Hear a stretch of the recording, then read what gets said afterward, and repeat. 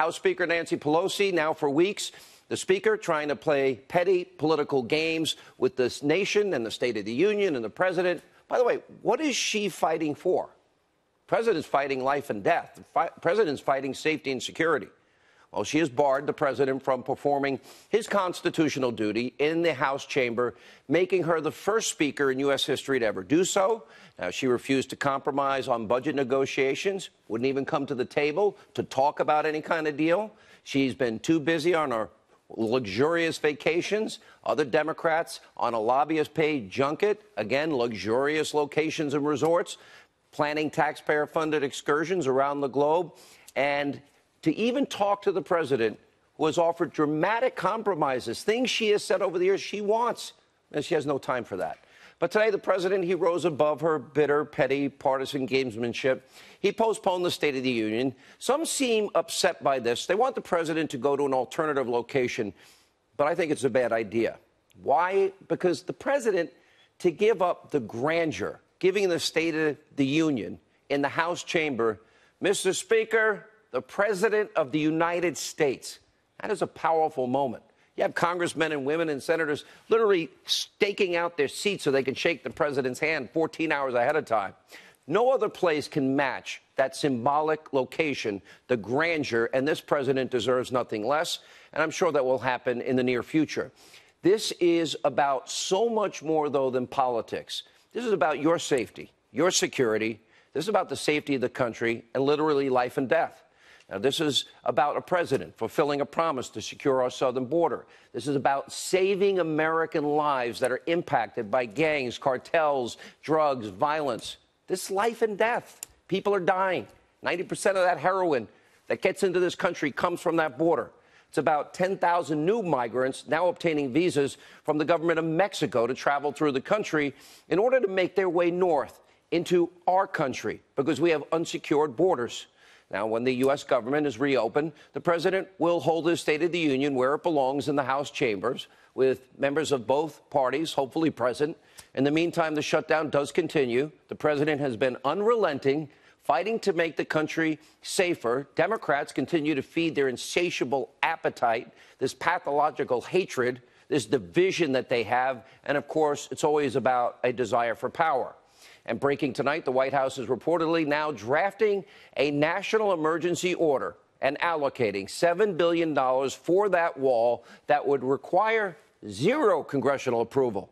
And today, the President reassured Americans that he will get guaranteed funds for the wall one way or another. Let's take a look.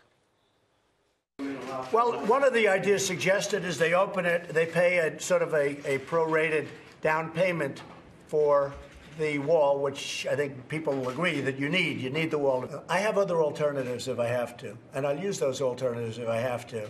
We want to go through the system. We have to have a wall in this country. We have criminals pouring into our country. We have no choice but to have a wall or a barrier. And if we don't have that, it's just not going to work. Again, I ask, what is Nancy Pelosi fighting for? What's in the best interest of the country?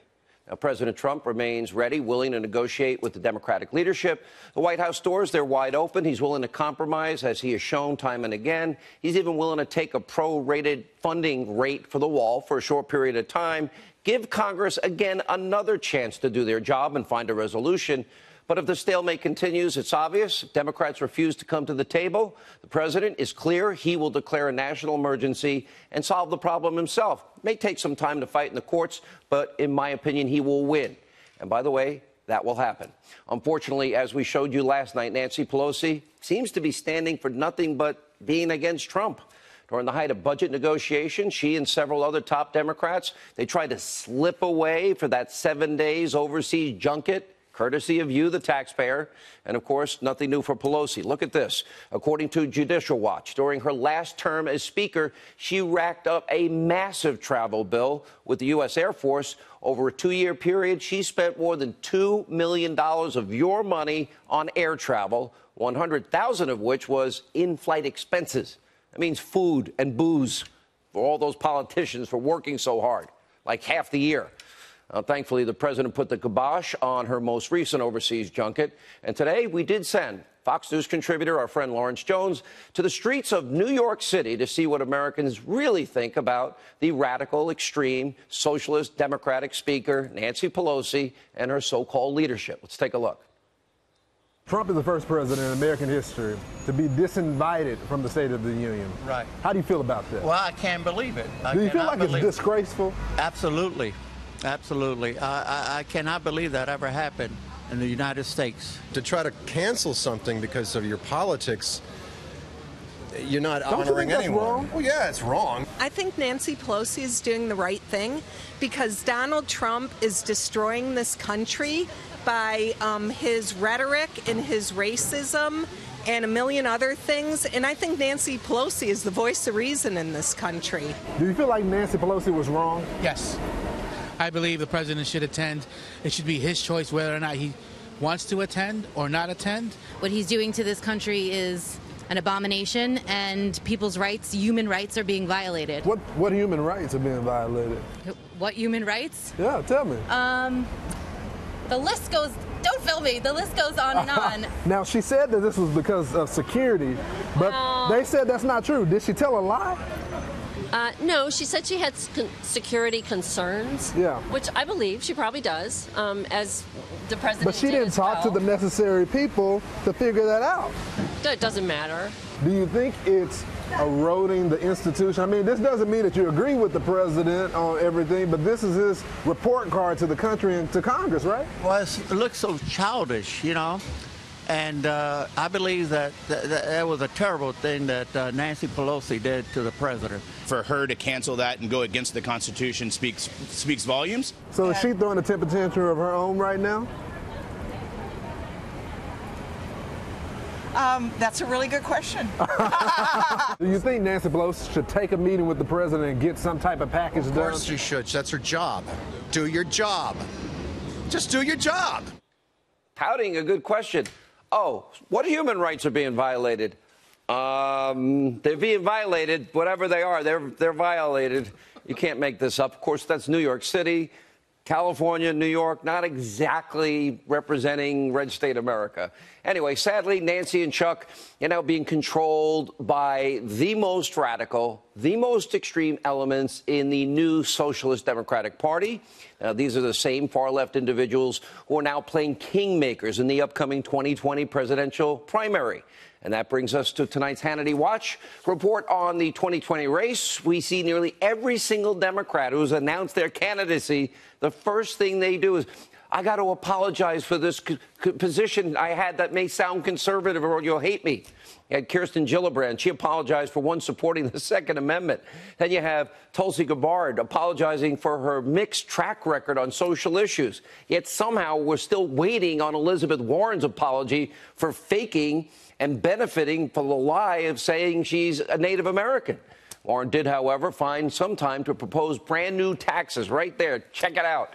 She's always finding new and creative ways to pick your pocket and penalize Americans that she describes as wealthy. Somehow she wants to take that money and redistribute it. And meanwhile, one of Warren's 2020 primary opponents, Senator Kamala Harris, is spending her time raising an enormous amount of money, buying up all the Facebook ads that she can find, and, of course, trashing the president. And she wants him to open up Trump Tower as a shelter to the victims of the shutdown. There are other people that own those units. He actually sold them. They're not his. Take a look. People are worried about eviction. You know what? Listen, you know what I think should happen? If the president feels this strongly about it, then open up the Trump Tower and let everybody live in there rent-free, and then maybe we can start having a discussion. I mean, I bet he's got some rules. February 1st is going to be rent day for a lot of people who rely on checks from what is supposed to be a good job. It's no joking matter. All right, Kamala Harris is a member of Congress. She can open up her home. Nancy Pelosi is a multi-millionaire. What do we see when we sent Lawrence to her district? Needles, feces, homeless people everywhere. Why doesn't she build the homeless shelter there? Oh, that's right. They're only generous with your money. Now, like you said, it's not a joking matter in this sense. In the coming weeks, this crop of Democrats vying to replace President Trump is likely to get bigger and bigger, but the moderates are nowhere to be found.